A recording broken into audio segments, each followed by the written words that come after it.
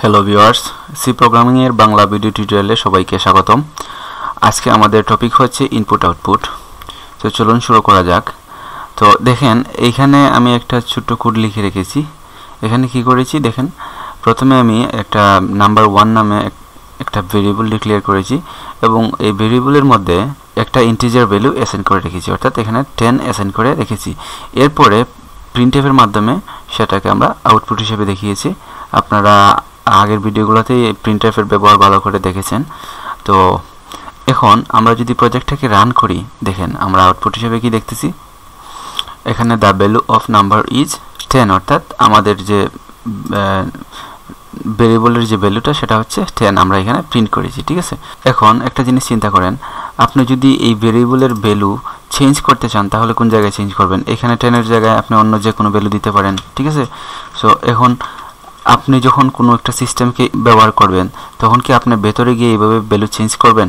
ধরেন আপনি ক্যালকুলেটর ব্যবহার করেন, ঠিক আছে, তো ক্যালকুলেটরে আপনি কি করেন, আপনার ক্যালকুলেটরটা যখন ওপেন হয়, ওপেন হওয়ার পরে আপনি যখন যোগ বিয়োগ গুণ ভাগ যাই করেন না কেন, আপনি কিন্তু আপনার চাহিদা অনুযায়ী নাম্বারগুলোকে ইনপুট দেন কিবোর্ডের মাধ্যমে। ঠিক আছে, সো আপনার ইনপুটটাকে, আপনি যে নাম্বারগুলোকে ইনপুট দিলেন সেটাকে ক্যালকুলেটর ইনপুট হিসেবে নিয়ে তারপরে প্রসেসিং করে আপনাকে একটা সম্ভাব্য রেজাল্ট দিয়ে দেয়, তাই তো?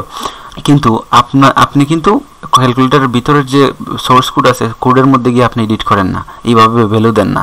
তার মানে আপনি যদি কোনো সফটওয়্যার ডেভেলপ করেন তাহলে আপনি কি করবেন, আপনি কি এভাবে ভিতরে গিয়ে এডিট করে দিবেন? আর অবশ্যই সফটওয়্যারটা তো আপনি ব্যবহার করবেন না, ব্যবহার করবে ইউজার। সেজন্য আপনাকে সফটওয়্যারটা ইউজার ফ্রেন্ডলি করে তৈরি করতে হবে। ঠিক আছে, তো সেই জন্য দেখেন আমরা কিভাবে সরাসরি আমরা ইনপুট না দিয়ে আমরা কিভাবে ডায়নামিক্যালি ইনপুট দিতে পারি সেটা আমরা আজকে দেখব। এখন দেখেন আমি কি করতেছি, প্রথমে ভেরিয়েবলটাকে রেখে দিলাম, ইন্টিজার টাইপ নিয়ে প্রথমে কাজ করতেছি, তারপরে কয়েকটা ডাটা টাইপ নিয়ে আমি কাজ করব। এখন দেখেন আমরা যদি এইভাবে ইনপুট না দিয়ে সরাসরি রান করার পরে একটা উইন্ডোর মাধ্যমে আমরা নিতে চাই তাহলে কি করা লাগবে? স্ক্যানএফ ব্যবহার করতে হবে। স্ক্যানএফ কি সেটা হচ্ছে, আচ্ছা একটু পরে বলতেছি, আগে লিখে নেই, সরি, স্ক্যানএফ।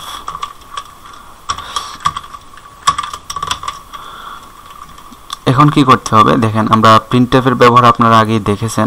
প্রিন্টএফ এর ভিতরে আমরা ডাবল কোটেশন ব্যবহার করেছি, স্ক্যানএফ এর ভিতরে আমাদেরকে ডাবল কোটেশন ব্যবহার করতে হবে। ওকে, এখন আমরা ফরম্যাট স্পেসিফায়ার ব্যবহার করব। যেহেতু ইন্টিজার টাইপের ডাটাকে আমরা ইনপুট হিসেবে নিব, সেজন্য আমরা ফরম্যাট স্পেসিফায়ার হিসেবে আমরা পার্সেন্টে ব্যবহার করতেছি এবং কমা ব্যবহার করে আরেকটা জিনিস ব্যবহার করতে হবে, সেটা হচ্ছে এম্পারসেন্ট দিয়ে আমরা ইনপুট নিয়ে, এই যে এখানে ইনপুটটা নেওয়ার পরে পার্সেন্টেজ ব্যবহার করেছি, এখানে ইনপুটটা নিবে, নেওয়ার পরে আমরা যে ভেরিয়েবলটাতে রাখতে চাই ভ্যালুটাকে, কারণ ইনপুট নেওয়ার পরে তো ওই ভ্যালুটাকে একটা ভেরিয়েবলের মধ্যে রাখতে হবে, তাই না? সো আমরা যে ভেরিয়েবলটার মধ্যে রাখবো সেই ভেরিয়েবলটাকে এখানে বলে দিতে হবে। ঠিক আছে, এখন এখানে ইনপুট নিয়ে এই ভেরিয়েবলটার মধ্যে ভ্যালুটাকে রেখে দিবে সে। ঠিক আছে, এখন দেখেন তারপরে আমরা কি করছি, বরাবরের মতোই আমার এই লাইনটা প্রিন্টএফটা আর পরিবর্তন করা লাগতেছে না, কারণ আমাদের ভেরিয়েবলটা তো সেমই আমরা রেখে দিয়েছি। ঠিক আছে, সো এখানে আবার সেম ভ্যালুটাকে, যে ভ্যালুটা ইনপুট নেবে সেটাকে আবার প্রিন্ট করে দেখাবে। ওকে, প্রজেক্টটাকে রান করি। দেখেন এখানে একটা কিছু একটা ইনপুট দিতে পারবো আমরা, দেখাইতেছে।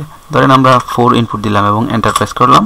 দেখেন এখানে দেখাইতেছে the value of number 1 is 4। তার মানে যে ভ্যালুটাকে আমরা ইনপুট দিয়েছি সেই ভ্যালুটাকে আবার আউটপুট হিসেবে দেখাইতেছে। ওকে, এখন দেখেন আপনি বলতে পারেন যে আমরা যখন ইনপুট দিলাম তখন তো ইউজার বুঝতে পারবে না যে সে কি দিবে।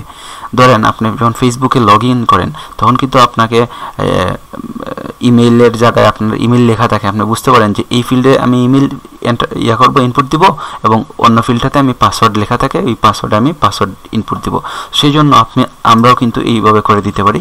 আর স্ক্যানএফের আগে আমরা আরেকটা প্রিন্টএফ ব্যবহার করতে পারি, যেটার মধ্যে আমরা লিখে দেব যে এখানে একটা নাম্বার ইনপুট দিতে হবে। ঠিক আছে, সো সেই জন্য আমরা বরাবরের মতো প্রিন্টএফের ব্যবহার যেভাবে করি এভাবে করব, এন্টার এন ইন্টিজার। ওকে ওকে, আবার আমরা একটা ব্যাকস্ল্যাশ n ব্যবহার করে দিই। এখন যদি আমরা প্রজেক্টটাকে আবার রান করি তাহলে দেখেন দেখাইতেছে এন্টার এন ইন্টিজার, তার মানে ইউজার বুঝতে পারবে এখানে একটা ইন্টিজার ইনপুট হিসাবে দিতে হবে। ঠিক আছে, বরাবরের মতো আমি একটা ইন্টিজার ইনপুট দিলাম এবং এন্টার প্রেস করলাম। দেখেন এখন আমাদের জিনিসটা কত সুন্দরভাবে বুঝতে পারতেছি। ঠিক আছে, এখন যাক আমরা ইন্টিজার কিভাবে ইনপুট নিতে হয় সেটা আমরা দেখলাম।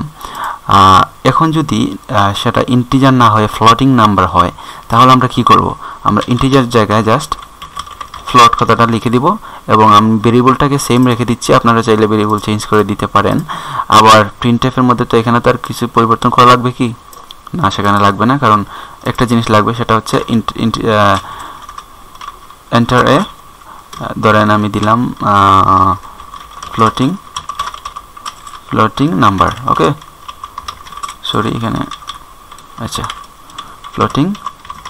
ফ্লোটিং নাম্বার ঠিক আছে ওকে আর এখানে একটা জিনিস চেঞ্জ করতে হবে কারণ যেহেতু ফরম্যাটটা চেঞ্জ হয়ে গেছে আমি ফরম্যাট স্পেসিফায়ারটা চেঞ্জ করতে হবে %f এবং ভেরিয়েবল যেহেতু আমি সেম রেখে দিয়েছি এখানে ভেরিয়েবলটা সেম থাকবে আর এখানে আর কি চেঞ্জ করা লাগবে দেখেন এখানে ফরম্যাট স্পেসিফায়ারটাকে চেঞ্জ করতে হবে আর ভেরিয়েবল সেম থাকবে এখন যদি আমরা প্রজেক্টটাকে আবার রান করি তাহলে দেখেন আবার দেখাইতেছে ফ্লোটিং নাম্বার আমি যদি ধরেন একটা ফ্লোটিং নাম্বার দিয়ে দিই 3.1416 দিয়ে দিলাম দেখেন the value of number 1 is 3.1416 দেখাইতেছে ওকে আরেকটা জিনিস দেখেন এখানে কিন্তু আরেকটা জিনিস দেখেন আবার আমি ইনপুট দিতেছি 1416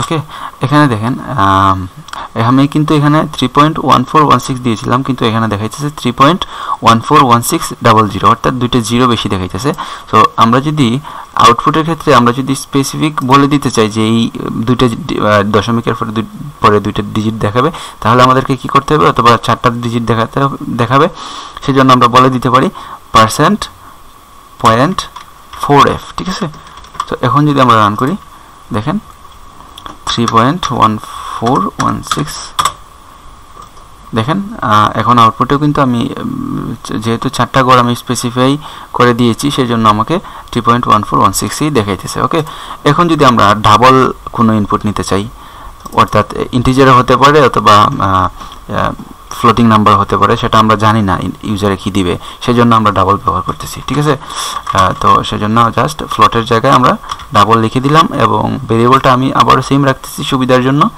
আপনারা চাইলে চেঞ্জ করতে পারেন এন্টারে ফ্লোটিং নাম্বারের জায়গায় আমরা দিতেছি DOUBL ডাবল নাম্বার দিয়ে দিলাম তারপরে হচ্ছে আপনি চাইলে এখানে ফরম্যাট স্পেসিফায়ার হিসেবে দিতে পারেন %LF ঠিক আছে আর ভেরিয়েবলটা সেম রয়েছে আর এখানে আবার যদি আমরা চারটা ডিজিট নিতে চাই তাহলে এই 4ই রাখতে পারি অথবা চেঞ্জ করে দিতে পারি 2 দিয়ে দিতে পারি আমরা আর এখানে আবার কিন্তু ফরম্যাট স্পেসিফায়ার দিতে হবে LF ঠিক আছে আর বাকি সবগুলাই ঠিক আছে এখন যদি আমরা আবার রান করি দেখেন আমরা ইন্টিজার টাইপের ভ্যালু ইনপুট দিতে পারি দেখেন ইন্টিজার টাইপের ভ্যালু কিন্তু আবার ওইখানে কিন্তু আবার পয়েন্ট দিয়ে দুইটা ডিজিট নিয়েছে কারণ আমরা যেহেতু ডাবল ভ্যালু ব্যবহার করেছি সেজন্য নিয়েছি আর কি আমরা চাইলে এখানে আরো দিয়ে দিতে পারি আগের মতো করে 4 দিয়ে দিলে 4 দিতে পারি 6 দিলে দিয়ে দিতে পারি ওকে আচ্ছা এখন আবার যদি আমরা কোনো দশমিক ভ্যালু ইনপুট দেই ধরেন আবার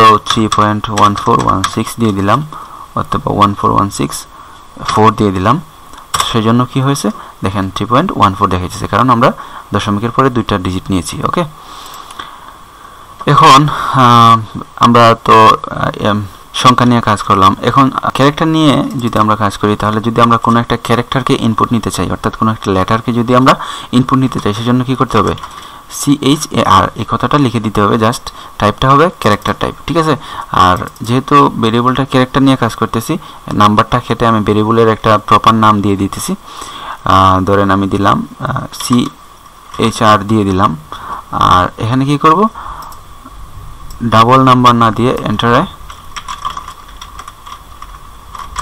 ক্যারেক্টার ওকে এখন আরেকটা জিনিস হচ্ছে ভেরিয়েবলগুলোকে আমি আবার চেঞ্জ করে দিতেছি সবগুলা ভেরিয়েবল ওকে আর এখানে হচ্ছে ফরম্যাট স্পেসিফায়ার হিসেবে আমাদেরকে ব্যবহার করতে হবে %C are the value of number 1 এটা কেটে আমরা দিয়ে দিতেছি character the value of character okay the value না শুধু এখানে ভ্যালু না দিলেও হবে ক্যারেক্টার ইজ আচ্ছা আবার ফরম্যাট স্পেসিফায়ারটাকে একটু চেঞ্জ করি ওকে দেখেন সবকিছু ঠিক আছে ওকে রান করি এন্টারে ক্যারেক্টার। এখন যদি আমরা কোনো একটা ক্যারেক্টার প্রেস করি, ধরেন আমরা ওয়াই প্রেস করলাম এবং এন্টার, ওটাতে আমরা ওয়াই ইনপুট দিলাম এবং ক্যারেক্টার ইজ ওয়াই সেটা আউটপুট হিসেবে দেখতে পারতেছি। ওকে, আশা করি বুঝতে পেরেছেন। ইনপুট আউটপুট সম্পর্কে মোটামুটি ধারণা আমি ক্লিয়ার করে দিতে পেরেছি। সো এখনও যারা আমার চ্যানেলটিকে সাবস্ক্রাইব করেননি, চ্যানেলটিকে দয়া করে সাবস্ক্রাইব করে রাখবেন, কারণ কাজে লাগবে। আর শেয়ার করতে পারেন ভিডিওটি। যদি এখনও আপনাদের ইনপুট আউটপুট নিয়ে কোনো প্রবলেম হয়ে থাকে তাহলে কমেন্টে জানাতে পারেন, আমি চেষ্টা করব আপনাদের কমেন্টের রিপ্লাই দেওয়ার জন্য। তো আজকে এ পর্যন্তই, সবাই ভালো থাকবেন, হ্যাপি কোডিং।